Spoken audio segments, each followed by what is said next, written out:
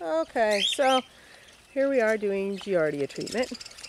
I had them all set up in the kitchen, and then of course realized that with the entire flock in the kitchen, I'm going to become allergic to the kitchen pretty soon. So I moved them out here. They're inside the turtle habitat because I don't have to sterilize the turtle habitat, but it will still keep the predators off of their cages. So they're all in their cages. They're all getting the medication and on a strictly seed diet until they get through it for the next 10 days. Other progress being made. There's all the breeding cages. They have been set out here in the, they're all black metal. And I've read that Giardia dies fast in heat. So I put them out here because they get full sun all afternoon. And I also sprayed them with a 1:32 ratio bleach solution, which is basically 1.5 gallon cup of bleach. 1 gallon of water and a half cup of bleach. So those should be fine after that. I'm going to take all of the bowls, the perches and everything else and wash them in the dishwasher because that will sterilize them with heat. So all of those will go in there.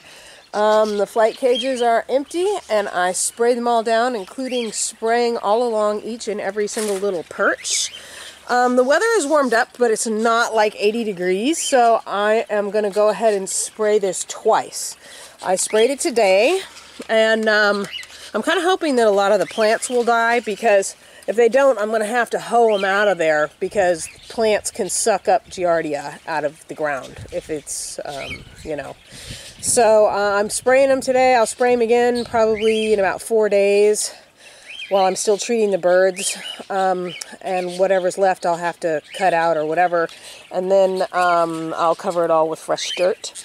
Like I said, I sprayed each and every single one of the perches all the way along the length of it and up all the wood rods and all the wire and everything. And I also did the main flight cage over there. It's all sprayed up, and I'll do it one more time in about 4 days with the bleach solution. The breeding cage, I don't have to do that with because they don't actually come in contact with the cage.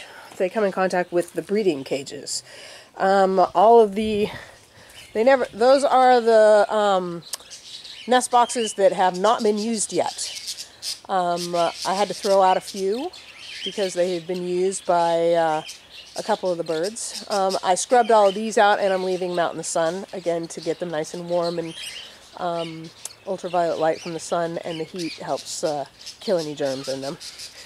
So these are the last two in the breeding cage. That's Phantom and his lady Hyacinth. And they have some pretty little babies in here.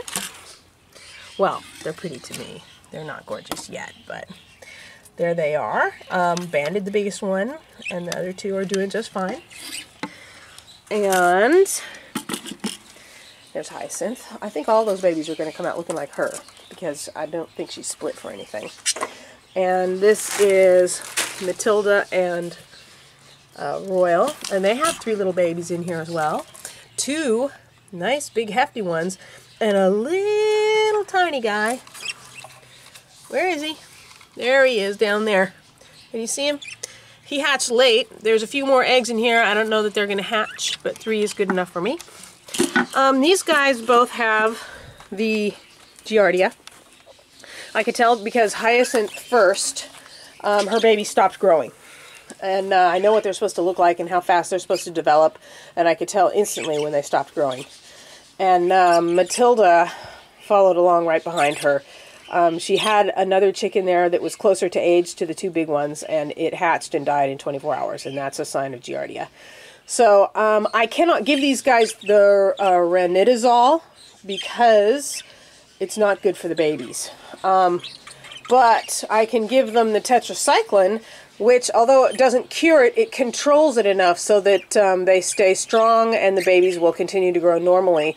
And then once the babies have fledged, I can take them and treat them all with the ranitidazole.